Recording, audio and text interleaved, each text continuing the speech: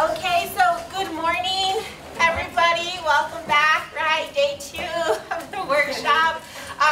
Before I get talking a little bit about digital humanities broadly and some of the different digital humanities projects and the platform we'll be using, I'm going to pass around a sign-up sheet. So this sign-up sheet, we're just asking for your name and your email address, and this is your email address that you want to be associated with your Omeka site. Right? Did I miss anything? Yes, that's right. Yeah, so that's it. So I guess you can change it later on, but for now, this is what we're going to use to get you guys all set up with your own Omeka accounts. So I'll start it at that corner. There's a pen sign-up sheet, and this can just kind of...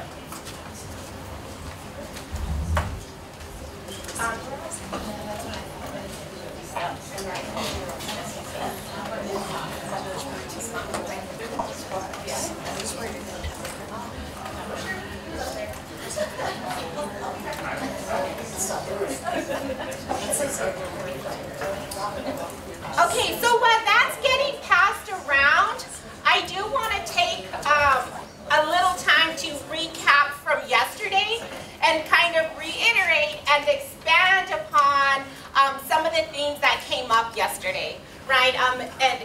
Mimi, I said earlier, right, thank you for kind of organizing that really nice introduction yesterday. So Dr. Gabriel Melendez, when he read from his book of archives, he said, the totality of community is memory, right? And this idea of memory and the importance of memory and collecting these stories is a theme that carries through in David's song, right? And also in the poem, I forget the title, was it Siéntate? Yeah. Right? Of the poem yesterday. And so I think that's important to kind of think about as we're talking about these digital projects, and especially the Manitos project, right? Also, there's these ideas that how do the humanities and the digital combine, right? At one point, I think Mimi even asked the question of what is a community archive as opposed to, say, a national archive or a state archive, right? And she kind of posed that question, and I just think that I would like to start today about maybe fleshing that out a little bit. I don't think we're going to come out with like one answer, but I would like to get people kind of at least thinking about this before we start looking at some of the different Omeka and digital projects. So she asked, right, and I quote, how are community archives different, right? So how might we wrestle with these notions? So what constitutes a national archive, right? And at this point, you can just raise your hands and we can have a conversation. What's a national archive? What makes a national archive? It comes from everywhere, and there's not necessarily any personal connection to the things that are there. Okay, yeah, so it comes from everywhere, and there's no personal connections necessarily to the things that are there, right? And by everywhere, maybe we're talking about the nation, right? Mm-hmm. Someone else had their hand up. Yeah. So it's shareable. It's shareable throughout. Right, we can share it. It's available, right, for like meaning making. What else, Con? Yes? It's tax funded by the people. Okay, it's funded, right, by the people, by the government, right? Yeah. Often there aren't a lot of restrictions on use of it. Say if you want to use it in a different format or incorporate it, you don't have to often pay all fees or a lot of fees. It's not collected by a private entity. Yes, right. So it's made available.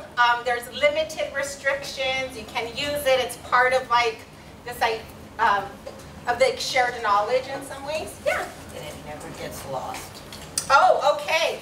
Well, I mean, so I think that's a really important point is that, and maybe we can talk about this as we move forward, but this idea that it never gets lost, on the one hand, I think think we'd hope to think so, right? But I think in the recent fires, right? I'm thinking of like Brazil and some other places where like their archives have literally gone up in flames, right? And what happens with these materials? And so in that sense, these materials are always fragile, right? Even if we'd like to think they never get lost. And I remember there was a call for people who had visited to please send pictures, right, of artifacts, of things they had seen to try to recreate this National Archive, right? And so it's something different to think about these materials not being there forever or getting destroyed in some sense, right? Natural disasters. Carmen. Well, that brings up the idea that, you remember about, what, 10 or 15 years ago, these National Archives started digitizing. And it just seemed so strange at the time, and some were hesitant to do it and others weren't, and now everything seems to be available online. Yes, right, and so there's this push to digitize, things are available online, and we can talk about this during break, so I don't want to spend too much, but it was really, I'm thinking about this because of the impetus of that response, right, that they never get lost, and I think that is part of this like national archival memory that things don't get lost, but because I work a lot with Latin America, so I should have started with an introduction, right, I'm a postdoctoral fellow in Latin American and Caribbean Studies housed in the library, and so there's a lot of human rights issues with governments and the nation in places like Guatemala, where the government is systemically trying to destroy these periods of human rights violations, right? And so then what happens to these materials, right, that are everywhere and tax funded, for example? Yes? Yeah, the loss of the actual material, like periodicals that have been digitized, a lot of libraries have just destroyed the actual object. I mean, is that? So, we have a UNM archivist in the room. I don't know if libraries I don't think it's fair to say that they destroy the materials after they're digitized. We strongly recommend that not happen. Right, okay. Although some people do see digitization. One of the big problems in archives is we do not have space for all the paper records. And so some people think that if you digitize something that you can then get rid of the paper record because you already have a copy of it. But it's much harder to actually preserve the digital copy than the paper copy. So we do not recommend at all getting rid of things once you have digitized them. Right, and you don't need internet access or a platform, right, to see this paper copy. Any other thoughts about national archives that kind of go along state archives? What about a community? Oh, yes, some more hands. Regarding access, a national archive will actually have entire sections that are not available widely to the public. For instance, our national archives in DC, there's an entire section that is secret and or top secret that you have to have clearance to be able to access. To be able to access, Whereas yes. with a community archive, there are likely not going to be those kinds of restrictions. Those restrictions, Part right? of their mission is to make things available to the open public. Yes, absolutely. One of the advantages of a national thing, if there's people who are coming in and photographing it, like the building that no longer exists, she was able to you can do 3D modeling of things and so on and so forth, and all you got to do is collect those pictures And I be think able to do Shane it. had a really good example of that yesterday, right? Of a 3D model of something, of a building that no longer exists, right? There's. Yes, yeah, yeah. David? I wanted to kind of revisit that idea that local archives are somewhat easily accessible than national archives in terms of sensitive materials, because also local archives may have various sensitive materials which may be a detriment to that community to have on public. Yes. And it's all the idea about having access, whether it be cultural mapping to sacred sites, where such information would be, would disempower the community for them to have that sort of information out into the public. And so, it depends on the material itself. Absolutely, yeah. So it depends on this material, right? Of like you just said, sacred site, things that would be a detriment to the community. I'm thinking right now with the, you know, the immigration status and deportation, right? There's some oral histories of that are gathering narratives of immigrant communities that would be a detriment, right? If we found out their names, where they live. And so I think that we're kind of moving into this direction of thinking about what are the importance of community archives, right? So not everything is available, some things. What else is, so now if we move down to community, what is a community archive? And how does it maybe differ? And I think we're getting at that. Yeah. I think oftentimes community archives represent more marginalized groups. Yes. Yeah. Just from my little experience, I found that it's less likely to have a cataloging system that's like searchable online for you. You're more likely to have to make an appointment with the archivist. And it's kind of helpful in a way because you build a relationship with that person. Okay. In a way. Right. They know what you're looking for. They know kind of what your organization is all about. And they can reach out to other members in the community that have your same interests. Yes. Right, Carmen? And I think that depending on what group it is, it can really show that group that what their activities have been are important. Yes. And have value and meaning in a broader sense. Thank you, Carmen. Yes, right, that these activities of the marginalized, right, are important. Someone else had their hand up. I know that the history that we keep is very personal. Okay, We have yes. family Bibles, we have sermons, we have church records. Right, so that kinds of things. Church records, family records, and maybe they're in shoe boxes. Maybe not, right, but the kind of the ephemera, the kind of materials that we keep. We also have report cards.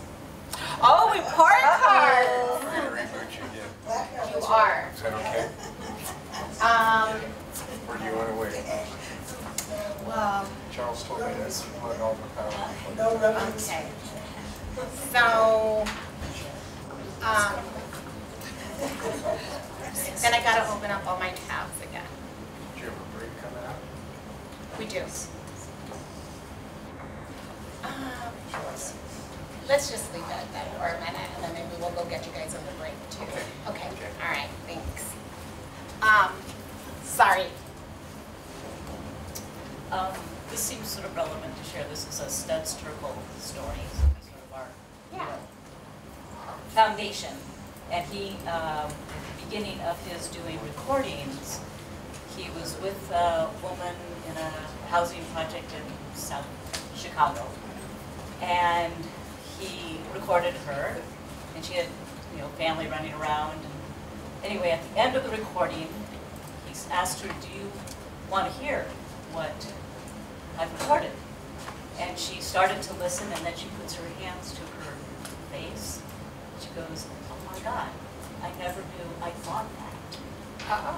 And so I think that, in terms of local archives, I think we don't value a lot of times what our experiences are and the sharing of it. Yes. And so that it actually exists in that way, not just through our own head, but through to be shared broader. To be shared. Yes. Yes, yeah. And I think that the power of community archives, and it was also kind of hinted at yesterday, is this idea of like, decolonizing methodologies, right? So these like national archives are creating this national memory, right? That serves for negotiating power and who belongs.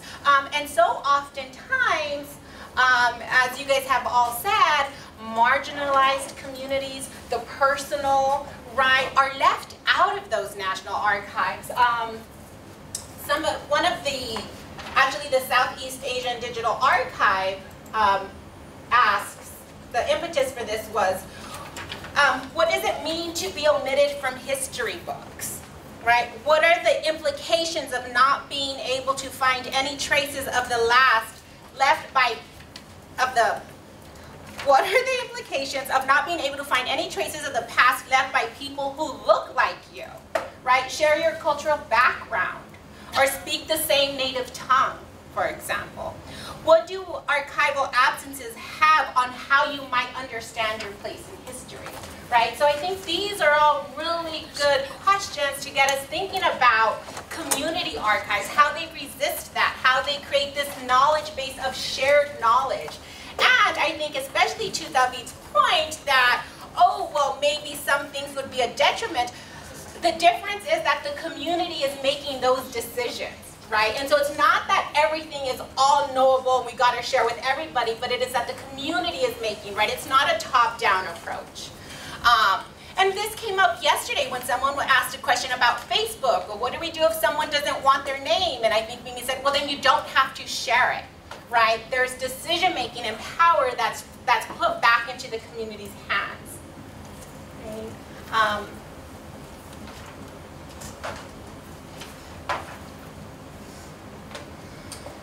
So, the digital, right? So we've talked about archives, so where does the digital fall into play here? How does that work? And we said, okay, you know, this is a digital project. And so, how do we see that playing in this conversations of archives and community archives? This was also touched upon yesterday, the introduction. Yeah? Well, in the community that I'm working with, I think there's a feeling that these are my things. Each individual family has their things. So making these things digital allows them to share them while keeping them. Yes. And there might be things in museums in Santa Fe that come from that community that no one has ever seen, that they might be able to actually see digitally. Right, yeah, absolutely. And so the one hand, it allows the people to maintain ownership, right? So it's no longer this colonial model of like, this is wonderful, let me take it now and put it behind some glass, right? It maintains, the actual artifact stays in the hands of the families, right? And then so in libraries, we've also kind of started to take on this model, and it's called a post-custodial model, right? Where we digitize, but we don't have to actually go in and take the actual artifact from the families, from the archives in which it belongs. And so that's one way I think that the digital is kind of helping this community, is that the powers, the artifact, the pictures, right, stay with those families. Yeah. It helps communities connect across the diasporas. Yes. So that way, communities that aren't in the same region can see what other communities are doing like them, and you know, connect dots wherever it is. Yeah, it helps communities connect across diasporas, right? And so I think Mimi was talked a little bit, and there she is. I keep mentioning, right, your name, and I don't say it, but you talked about being culturally near but geographically distant, and how, right, the digital allows us to kind of reach out across diasporas, right? Kind of collapse this time and space to share with others, right? Who kind of have that shared meaning making. So I think it allows the community to tell its own story, and it also educates the community within, because the more the digital information is out there, you receive back you know, information in addition to, or how it relates, and the community actually ends up getting more educated a lot of times. I think so, right? Absolutely. And even if we think back to the poem yesterday of like, okay, wanting to like kind of connect with another generation, and like, well, guess what? So many. Yesterday, Shane said, how many of you guys have an iPhone? How many of you guys have a Droid? I think everybody raised their hand, but this idea that you can access these materials through an iPhone, right? And so it's even in that sense, also I think maybe crossing generations, right? Who can now have access to these materials without going to what we think of a traditional archive, but through these digital platforms and exhibits. Yeah, and so I just did, you know, as we're kind of talking about this, I just wanted to say two things. The first one is that the kind of technological stuff that we're going to be working on later on today and learning Omeka and digitizing, right, that's intertwined always with the archive and the community building, right? They're not two separate things, but I think they're interconnected. And I think for like digital humanities and also for these like Latinx digital projects, right, it's important to see them as constantly in communication with each other, right?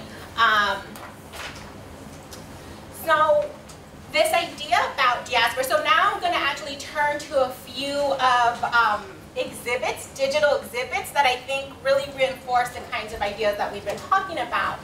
So this idea of diaspora, right, and connecting people across different diasporas, I'm really drawn to that idea, and Georgetown University has, I think, implemented this really thoughtful digital project, right? And so I have a few notes because I won't remember everything, but let's see, where is it? Okay, yeah, so Georgetown was founded, university was founded in 1789. Right, it's one of the oldest Catholic and Jesuit universities, and it was, so it has this relation to slavery, right? As a matter of fact, the Jesuits were, I think they said, the largest. They owned the largest amount of slaves in the area, right? So in 1839, the university, like so many universities, had some kind of financial trouble, right? So the then Jesuit priest, who, you know, I guess by today's standards is the president, sells 272 enslaved persons to help fund the university, right? So that's in 1839. In 1977, the library gets the Maryland Province Archives donated to them. And in this archive are the records of the sale, right, like names and details of these enslaved persons. And so the university is now tasked with what do we do, right? How do we kind of approach this? And I went to several panels of the folks who led this initiative. So what they end up doing is reaching out to communities. They hired genealogists, right, to try to find these communities, because what does it mean to put up these records and have these names when there might be descendants out there that recognize those names, right? And so that was the gist of this project. How do we make these records available? Do we? And we have to involve the community, and we have to involve the descendants, right? And so those are kind of some of the factors that went behind this. So, and part of that initiative, they created a working group. Amongst other things, they changed names on campus. So one of the campus buildings, for example, was named after that Jesuit priest. So they renamed the hall, right? So this, and this is kind of stuff that has been going on, especially recently in the South with statues and buildings and stuff. And so this is their Omeka site, right? And so you have some stuff on the working group, right? They make everything transparent, right? The working group, how they went about it. They have a historical timeline. Let me see if I can post this. And so you can see this is with items, and this is an Omeka site uploaded. And if you guys, it's just slavery.georgetown.edu. If you guys want to kind of get in and kind of look around.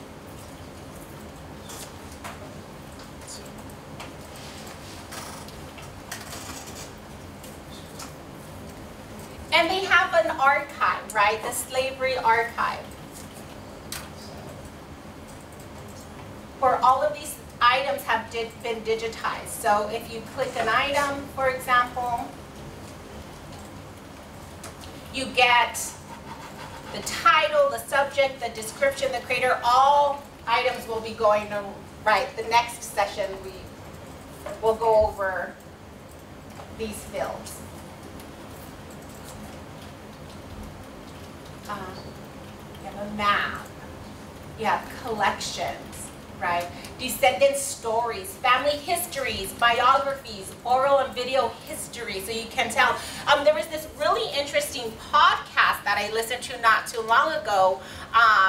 Through these records, they were able to find out that sale, those enslaved people were sent to Louisiana, right? And through kind of genealogical history and investigating, they were able to actually find descendants in Louisiana. And it made so much sense to them because they said, you know, we didn't speak French. We spoke English and we were Catholic, right? So, and there was oral histories that we had come from Baltimore, but how did we get here? And so it was really interesting to see this kind of full circle of how this project kind of reached the community and the descendants.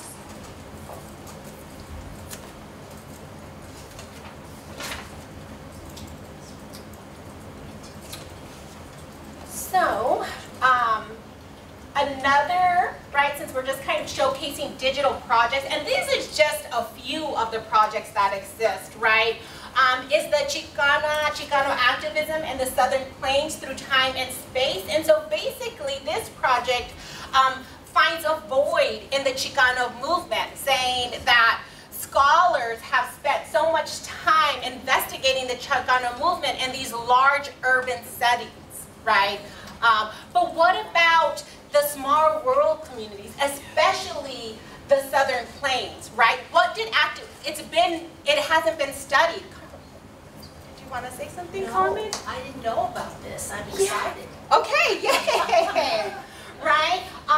And so they basically have taken that void and created this project of what it looks like, right? What the Chicano rights movement looked like in the Southern Plains. They have a map.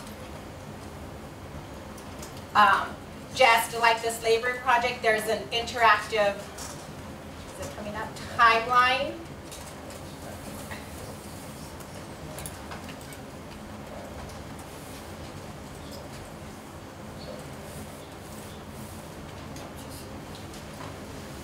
And you can browse items, right? Things that he digitized and put up, right? So here you have the title, description, right? And I'm kind of talking about title, description, creator because this is going to come up again later, right? When we digitize our own items. And we have to kind of put them in this Omeka platform. So that is the plainsmovement.com.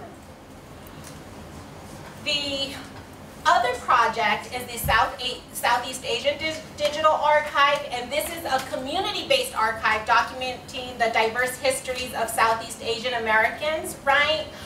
It's grown, there's access to the archive, stuff for teachers, for example, so it's really kind of making these materials available, right, and in different ways.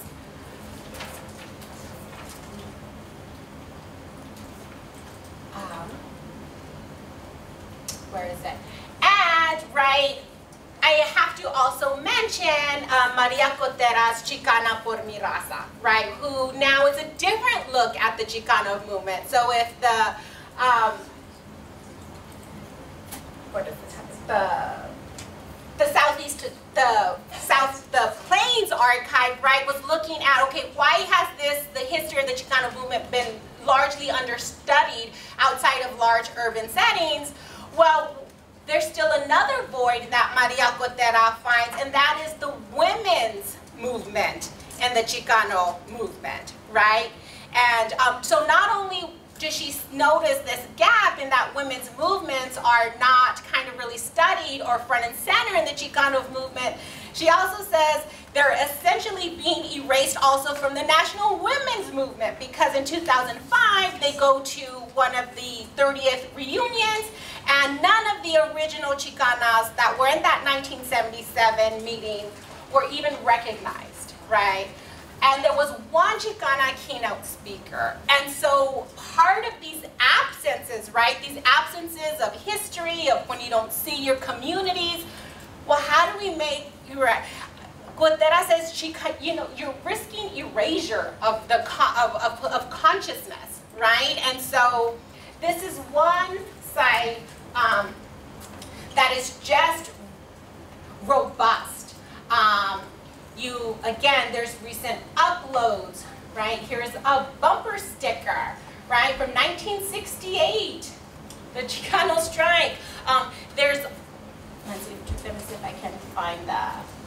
I think there's over 150 oral interviews that you can join the collective and have students participate and help collect these stories. And put them up. So it's really it's a community effort, right, to get these materials up.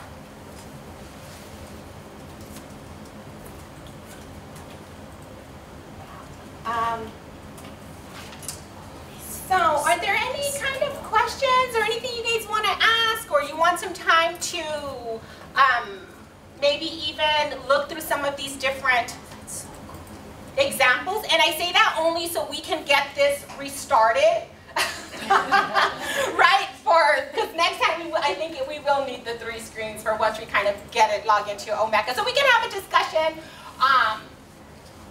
Maybe Amy can get, should we get, I'll try reading it. Okay, perfect. I was just wondering, are each of these examples using the Omeka platform in different ways, or integrating that into the sites, or are they all? Yeah. So let's see. So I kind of anticipated this question. So the Chicano por Mirasa is not an Omeka site, right? It is a Drupal site. Yes. Yeah. But the Georgetown Slavery Archive, right, is Omeka. And the Plains Movement is Omeka, right? Southeast, what's this? Another one that is an Omeka site is, the Bracero History Archive. And I didn't talk about that one, but that is Omeka. So yes. What's the difference? Right. What's the difference? And I think they all have differences, right? I think as far as like plugins and what they do, and I think we might be talking a little bit about this tomorrow. Am I right? Corn? No? We can talk about it tomorrow. Okay. I guess the short answer for now is that, sorry, stand up and sit back here. Drupal and other platforms like that are for managing really, really big, complicated websites with lots of different content, with lots of different users contributing lots of different stuff. Businesses use them for their corporate websites. They're meant to handle a level of complexity that we don't really worry about right now. Omeka is meant for archiving stuff. It's a digital archive for everyone to use. It's very easy. It's a low barrier entry. Drupal and other content management sites like that take a lot of learning, just the basics of how to use a very complicated interface to do a lot of really simple work. Omeka makes it a lot easier to do the work we want to do, which is digitize things, create a record for them, associate metadata with it, and access it, and then tell stories about it. That's what the power of Omeka is. You can use other tools like Drupal or other content management systems to do those things, but that's not really what it's fundamentally designed to do. It's meant to be a much, much broader, more general tool that makes it more complicated, it makes it harder to maintain, harder to learn. You get a little bit more flexibility in certain areas, but it's harder to use that because you have to constantly be learning how to use this very general tool. So we're using a tool that's more focused on Omeka. We're using that tool because it's more focused on exactly what we want to do. And it allows us, and it's just the best first step forward. If everything becomes so complicated that we need to think about moving to a sort of more powerful platform, we can talk about that in X number of years when we get to that point. But for now, that is definitely the best way to begin. Thanks, Fred. Mimi? Yeah, I just want to add to that, part of the process that we proposed to Mellon was actually to choose a content management system, and I think by the time we reached proposal phase, we had narrowed it down to 4. And one of the not insignificant advantages was when we started talking to people at UNM and realized that they were already, we had expertise here, and people using it at the libraries here was a huge factor in kind of helping us make the final decision. And to the point of the individual libraries and villages saying we don't have capacity to be able to administer this thing on our own, we need administrative support from institutional partners, and this just seemed like a perfect way to work together. And it's also, it's very focused. We looked at, the other things we looked at looked more like library-ish, you know, and this, they sort of excel at the sort of public-facing side of things and the exhibit side of things, which is also important to the community. It's not like we're trying to emulate an institutional collection. We're trying to share cultural information.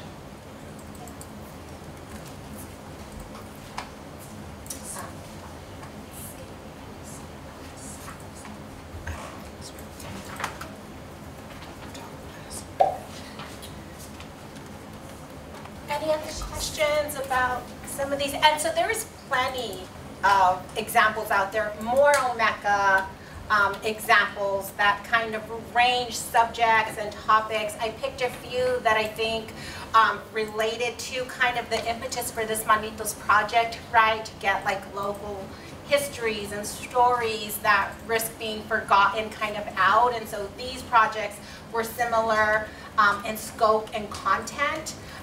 But there's plenty out there. And I just also wanted to kind of wrap this up also by saying that part of this community archives that I think is exemplified by these exhibits, by this Manitos project that we're working on, is that it's broad participation, right? So, you know, we're examples of that going on here, going back to their communities, reaching out across just diasporas.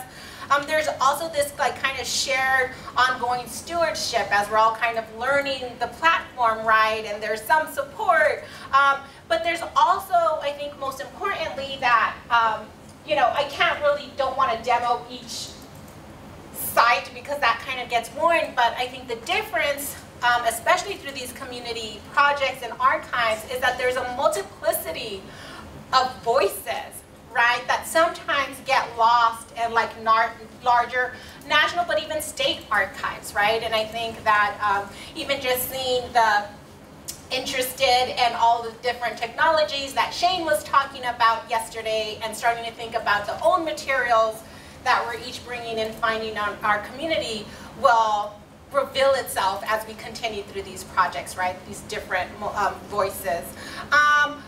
Also thinking about, especially with the Plains movement, even the Slavery Archive and the Chicana por mi Raza, is this idea of thinking about maybe positioning archival collecting as a form of activism, right? As this form of like reclaiming a history, a voice, right, that's been forgotten and negated. And so, like Mimi, I might leave us with more question of what does it look like if we think about this archiving as a form of activism, right? And most importantly, there's this ongoing reflexivity about the shifting nature of identity and community that I think was brought at the forefront yesterday with some of the questions, with when we're dealing with family members, and right, I think as we start looking at the different items and dealing with the communities, these things, you know, it's not a one and done. I think there's a constant negotiation about and conversation about what this looks like, negotiating identities, self-reflexivity, and so forth. Yeah. A long time ago, using Past Perfect, I went to the African American Heritage Museum, and what we were doing was getting a lot of documentation from families. I know this sounds odd, but we were looking at newspaper clippings of obituaries, and it was predominantly African Americans from African descent. And we were also even getting church bulletins and scanning them, because in just that one bulletin, or that one obituary in a paper from these people, it gave the whole history of that person's life. Yeah. And I think that's, you know, I'm wondering how we're going to incorporate, you know, I mean, we can scan those and incorporate them as well. But this whole project, what I'm really excited about is working with people that, you know, are here, and I'd like to get the oldest possible people. I know this sounds odd, but the thing is, I know a couple of World War II veterans that are still very, and for to hear, one is male, he's 94, and to hear his story, I think is going to be exciting. Another thing we ought to remember is that our own nation, in the turn of the century, we have two really dark spots just in the 1900s, and it's taking all the Native Americans away from their families and sending them to dormitories. These people are, some of these people are still alive, and I'd love to capture their stories. And you know, I've always seen that such a negative connotation. And the people that have come into my museum have been saying other things. Oh no, it wasn't that bad, I was getting the education. That surprised me, because I've never heard that aspect. The other one is the Japanese Americans. When we as a nation, you know, enslaved almost 130,000 people, is anyone, I'm wondering even if anyone's documenting that. There is, and I can't think, and I'm trying to remember right off the top of my mind, and I can't, but Gail Okinawa, right, is a scholar. Yes, yeah, so what she does is she traces her grandfather's story through National Archives, places him in a Santa Fe internment camp that no longer exists literally, right? It's like a housing community, right? And so, you know, she grapples with this idea of like, not only how to make sense of this history that's also been, wasn't really talked about, but also making her way over here and seeing that that site no longer exists, right? But there is a digital component, and I'll find it during our break. I just can't think of it, but yes, that's happening. And I also think it's important that, you know, and this is just my personal belief, is kind of what you're saying, is that we can't really prescribe what it is we're going to find, right? We got to just kind of go. This gentleman and then Carmen. That place is Santa Fe. You come in down the hill to your right. My Uncle Rudy, my Aunt Clara lived in those buildings with houses, some of the richest soil. And it was because the Japanese weren't turned there. They cultivated the soil and the soil, beautiful plants and stuff. My Uncle Rudy told me the history of that place.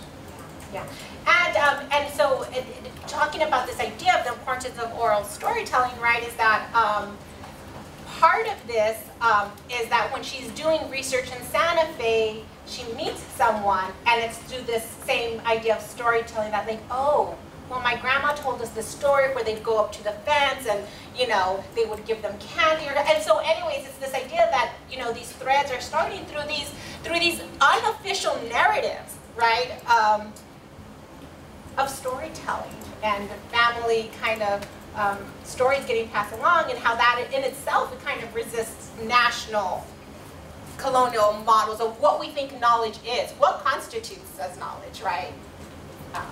Yeah. Well, Andy Russell, who's just retired from CNN, has written about the Japanese internment, and also the Japanese who then settled in the Farmington and well, that area. Okay. And also there was a play this summer that was put on at the Albuquerque Museum, written by a Japanese woman. I think all the characters were played by Japanese Americans, and one fellow is Anglo, and he played multiple parts. He played all the Anglo plays. It was just so there is work being done. Yeah, and there is a digital. Right, and I'll find it because I know it's in my email someplace, and I'll share it later. But there is, yeah. I was involved with a film that we went to go do a documentary, and one of the people that I worked with was a veteran from World War II. He was so elderly, but he sat on his stoop where he was actually born and told us about what Austin used to look like, and there was just so much history that came out of this man's mouth. It was unbelievable. And he was black, if it makes a difference. But it was unbelievable to put that in, you know, solid documentation, because I don't know if he's still alive now. Right. Yeah. Any other questions, thoughts? Okay, so this was just kind of serving as an introduction to kind of the project, thinking about the project, looking at how these projects transcend to like digital exhibits, right? And so I think I'm done a little early, but we're going to restart the computers, get back, and then actually look into the platform and see if we can get our hands on what this stuff looks like at the back end. Doesn't look this pretty, right?